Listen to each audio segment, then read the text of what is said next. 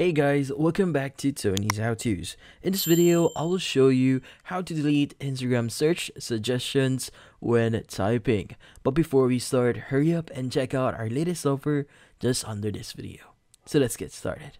So first thing that we need to do here is to know why there are search suggestions when we type in Instagram.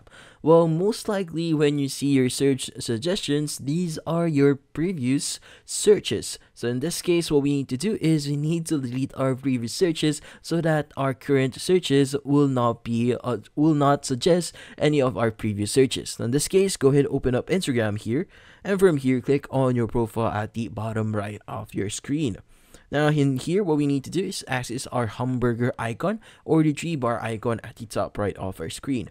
Now from here, what we need to do is we need to go to settings and privacy, and from here we need to go to account center. Now under account center, what we need to do is we need to access the section that is account settings and your information and permission section. Now once you click on it, click on the option that says search history, and from here you need to choose the account that you want to delete your search history. Now in this case, we need to access our account here, or our Instagram account here, and from here what we need to do is just click on the X button there to delete that specific search.